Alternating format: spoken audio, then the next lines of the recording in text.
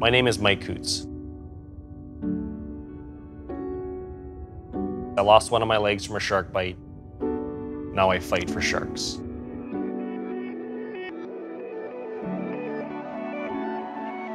After the shark attack, I started doing a lot of research. I wanted to find out reasons. Why did I get attacked? It left me with more questions than answers. I obviously knew what a shark could do to a human, but I suddenly learned what humans were doing to sharks. People were killing 100 million sharks a year.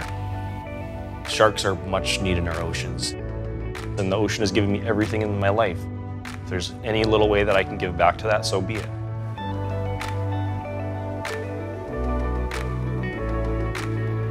The hardest part about the shark attack was not actually losing a limb. It was being out of the water for nearly a month and not being able to ride waves with my friends.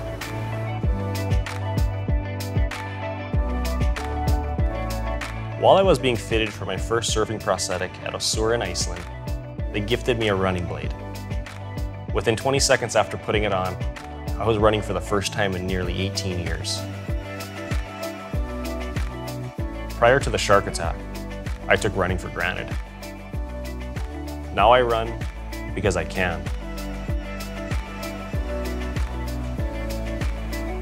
Now I do peer visits with other people who are facing the challenges of overcoming limb loss. I've had the pleasure to mentor an incredible kid named Chase Merriweather. Today, Chase, along with his family, came and visited me at my home here in Hawaii. We are going to push the boundaries of being an amputee, and while we're at it, have a lot of fun. Chase and I are similar because we don't let what's missing define who we are.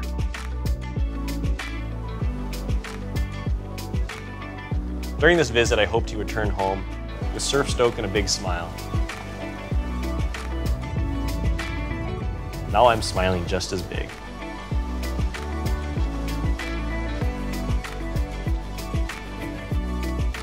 Life can throw you bad cards, and you just really don't know what you're going to get. On your mark. Get set, go! Life can also be beautiful, and you can take those cards and you can flip them around and you can have a lot of fun with it. I think you beat me. Did you? Yeah.